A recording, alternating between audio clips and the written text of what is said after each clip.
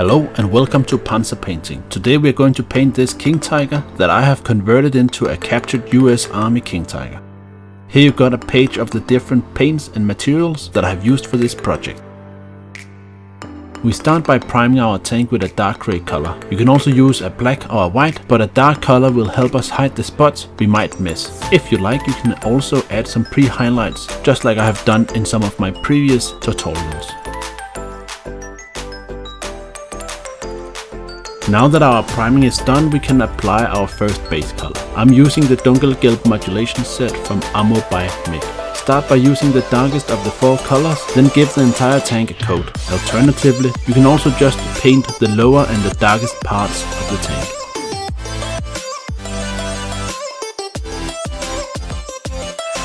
Now that the base coat is done, we can start our color modulation. This time we'll use the next color in the set by painting about 70% of the surface. But we're also going to paint the most noticeable parts, such as the hatches and other extruding parts.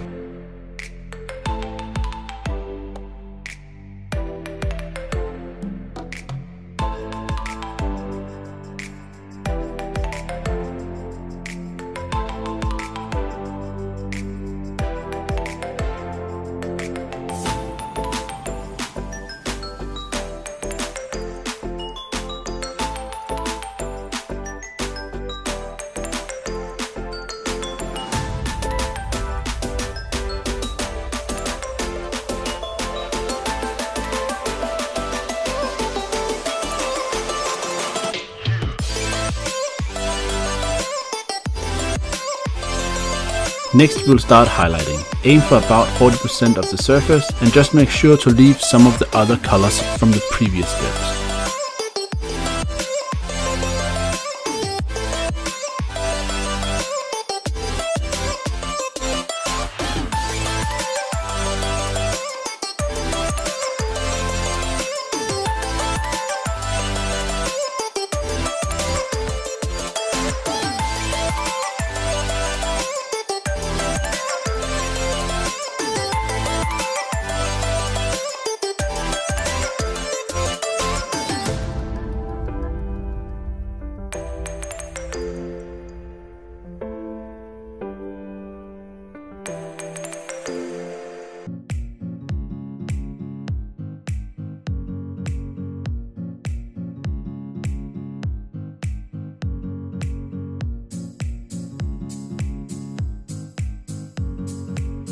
For the final highlight, we'll use the last color of the set.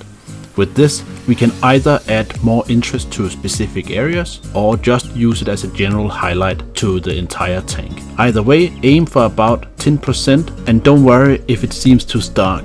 It will all settle down as we add more color and dirt to the tank.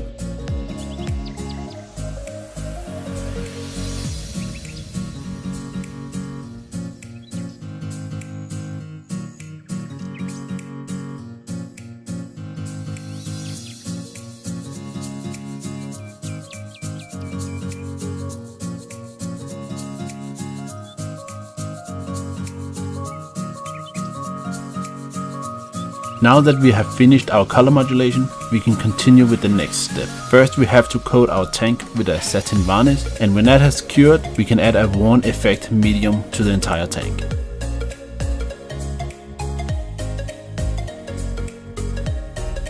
When the satin varnish and the worn effect medium has fully cured, we can start painting our camouflage. If you're using an airbrush, a pressure of 0.75 bars will be good. You'll also have to dilute your paint fairly much, and then you have to get very close to your tank. It's a slow process, but it will allow you to get that fine line camouflage that we want.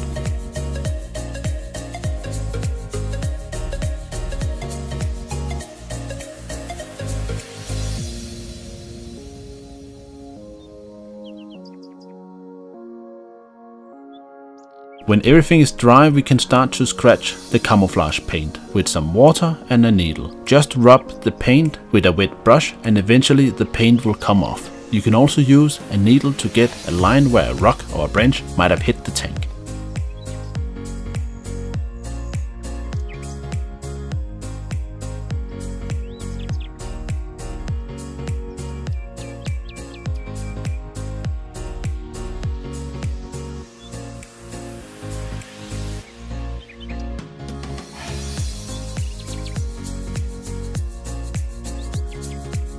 In order to protect our tank so far, but more importantly, make it easier for us later, we will add a gloss varnish coat to the tank.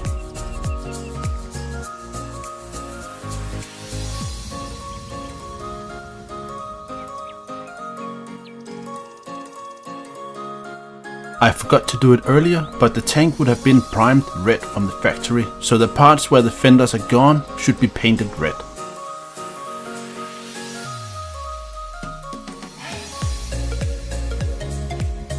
Now it's time to add our decals. First, we'll soak the decals in some warm water for a few minutes, then we'll leave them on a piece of paper in order to get rid of any excess water. Then we'll apply the decal set to the wanted surface and then add the decal. Wipe off any excess decal set and then apply Decal Fix. This will soften the decal, making it conform to the extrusions underneath.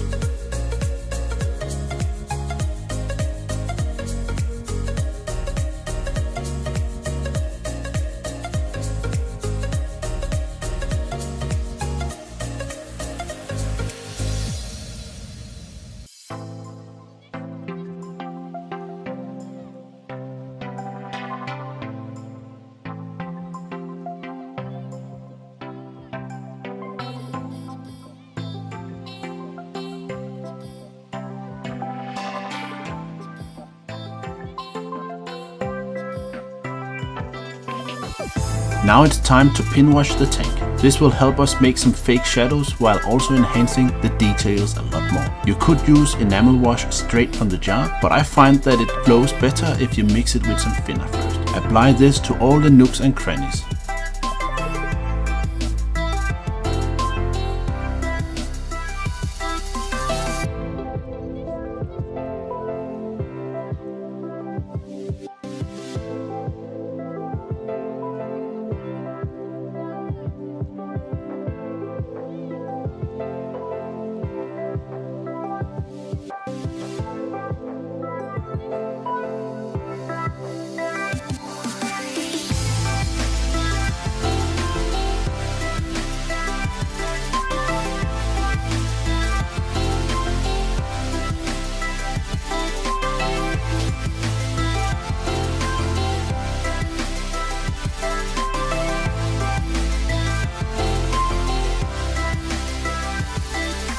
After about 20 to 30 minutes, the enamel wash is dry enough for us to remove the excess. You can use an old brush or a cotton bud for this job. Just dip it in some enamel thinner, wipe off most of the thinner in the piece of paper and then clean the tank.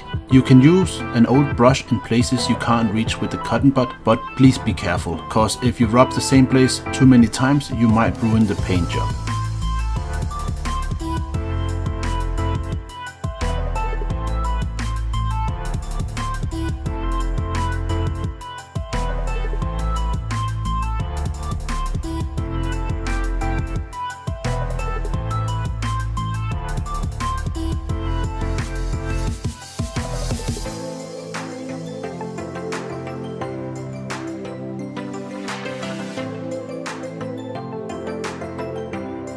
We can now add some edge highlighting. Here we'll use a pointy brush that we can run along all the different edges.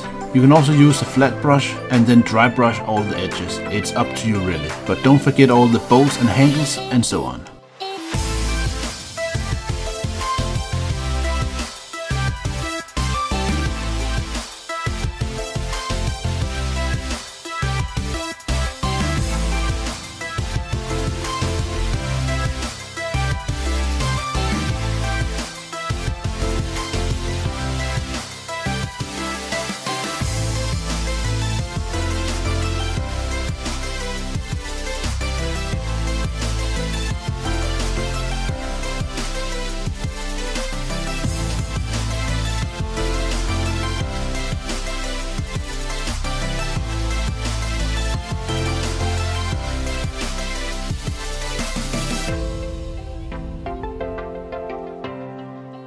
The tracks also need some paint, so we'll use a dark grey color. I prefer German grey for this. We'll use the same color for all the metal parts, such as cables, tools and periscopes.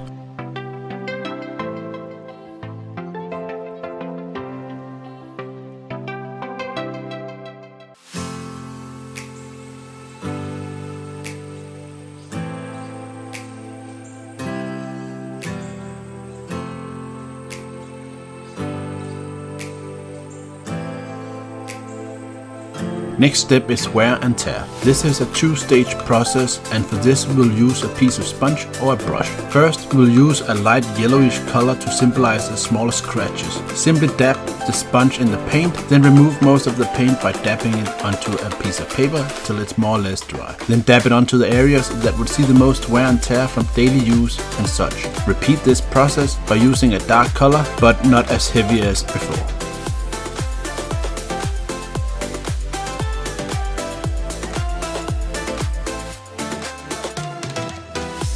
If you're up for it, you can also use a fine brush to make lines along the hull and turret. A cool effect I saw in a magazine was the scratch lines from the rotating turret and on the fenders, so I wanted to try replicate that.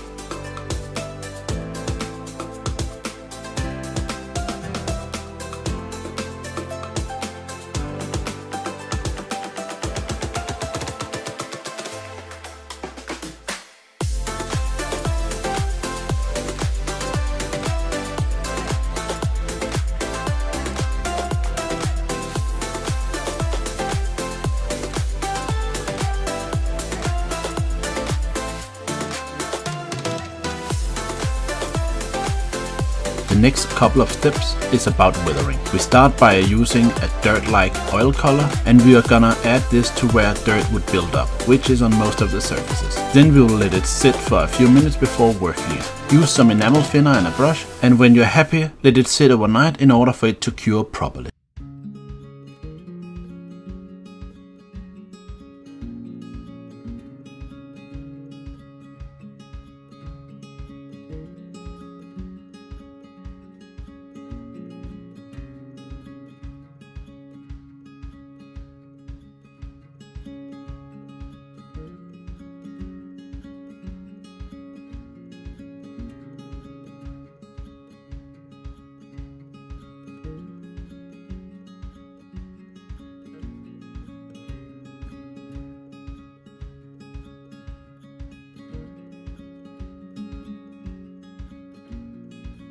Next up is some additional weathering. This time we are gonna use an enamel wash. Apply the enamel streaking and let it dry for about half an hour. Then blend it with an old brush and some enamel thinner. Let it dry for a few hours before continuing working with the model.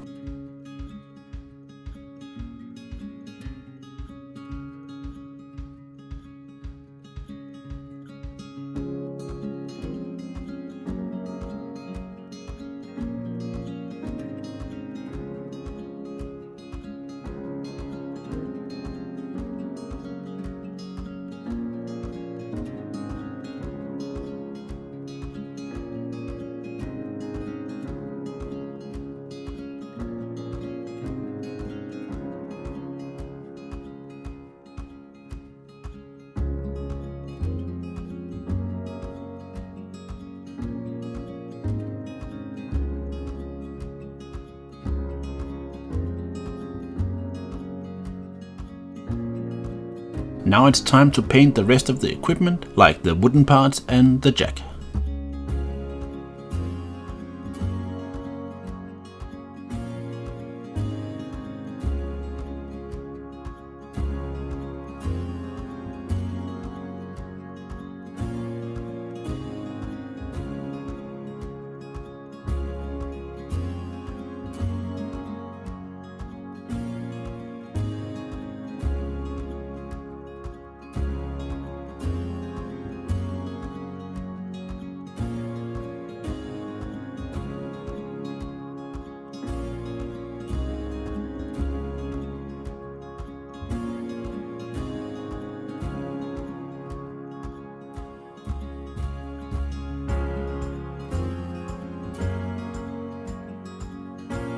I also wanted to make the exhaust look worn and rusty from all the heating. For this I used 3 red brownish colors and then chipped them onto the pipes. This might have been a lot easier if I wouldn't have attached them already. And to be honest, I'm not too pleased with the result, but it does the trick.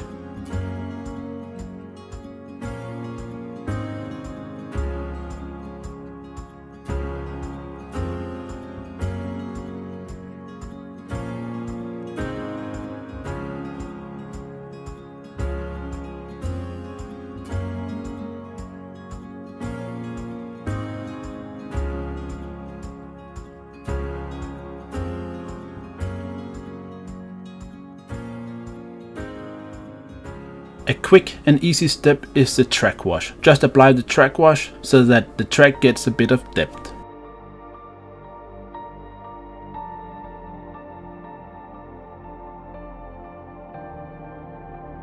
It's now time to make our tank look like it has been driving around. So we'll add some earth pigment to the tracks, but also to all the flat surfaces on the turret and on the deck. When that's done, we can blend it with an old brush and then we can fix it with some Pigment Fixer.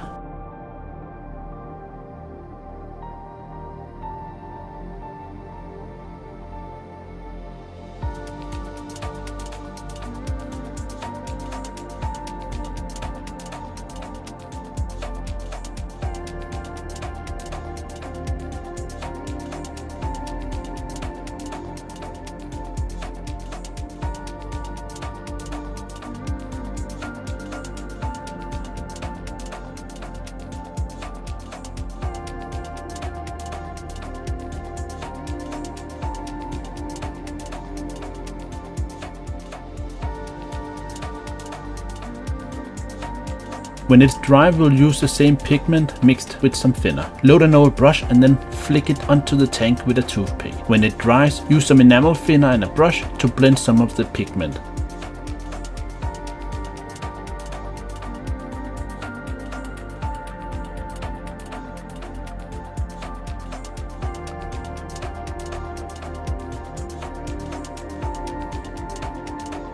For the final touch, we'll add some fuel stains and engine oil. Just add it near the fuel caps or where oil might be leaking. Let it dry and add some more if you like. You can thin this a bit if you want a softer appearance.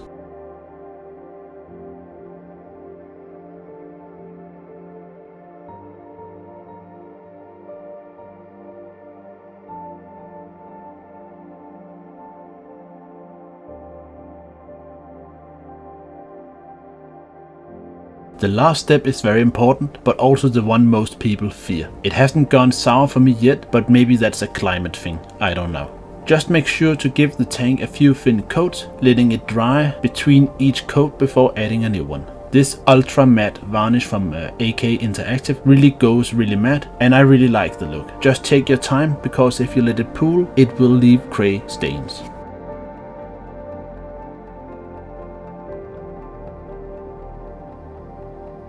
So that leaves us with a how to paint a King Tiger. I decided I wanted to add this to my US Army as a trophy, and maybe I'll field it in a game one day, but who knows. I really hope you enjoyed this video and that you can use it to paint your own Königstiger or King Tiger or any other German cat for that matter. As always, don't forget to like, comment and subscribe if you want to see more.